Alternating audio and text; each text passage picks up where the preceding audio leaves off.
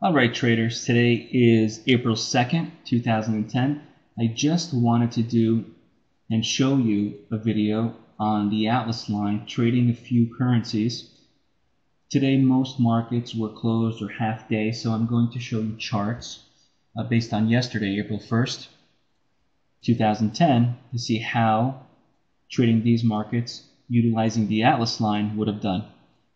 As you can see, price started off below the Atlas line right here. There. And all these short setups began to take effect. Okay?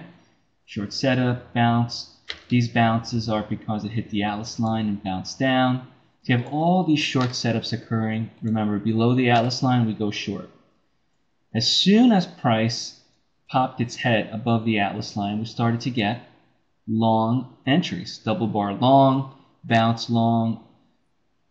So there's no reason to go short this market once it penetrated above the Atlas line. So we go long and we stay long. There's signals that are given.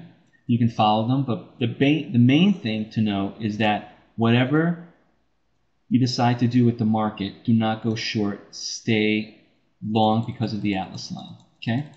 And as you could see, price never headed downward. Actually went up.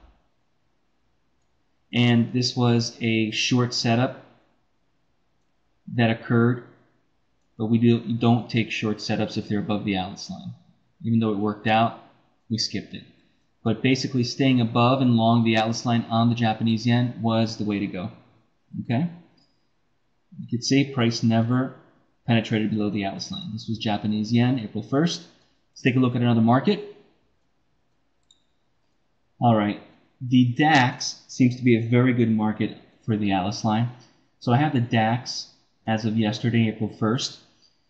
As you can see, we had a double bar long in this area to go long. Market went up a little bit, not too much. Went all the way up here. Okay, this is double bar long on the DAX. Market went up, and then it came back down. And as it came back down, it penetrated the Atlas line. All right. As it penetrated, we got a bounce over here. See, it bounced off the Atlas line. Great little support play. Bounce back up. Finally, it penetrated the Atlas line, and we got all these short setups. Short setup, double bar short. So taking the DAX short right here was a great play. Nice move down. And then DAX shot straight up, and look what happened at this point. Acted as resistance. There was a bounce short in the DAX, signal given in the mid-afternoon, and look at the DAX drop. Below the Atlas line, taking it short was the way to go. See that? It's very clear the direction we want to be. Let's take a look at one more other market. All right, guys, and I have here the Canadian dollar yesterday, April 1st. As you could see, all these bounces began to take effect. Bounce, long, double bar long, bounce long, all because it was hitting resistance here. I'm sorry, support here on the Atlas line. There we go. Okay, so all these orders began to take shape, and there was a bounce long here because it bounced off the Atlas line.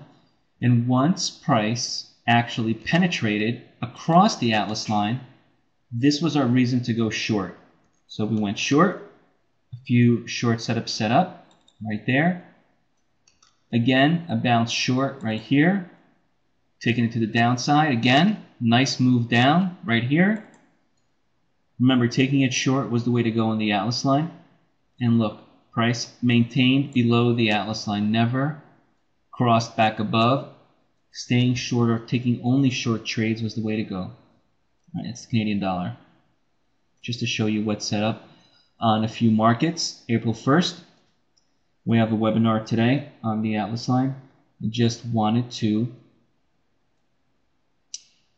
touch base with everyone before the Atlas line webinar show you a few examples. Thanks, and I'll see everyone later.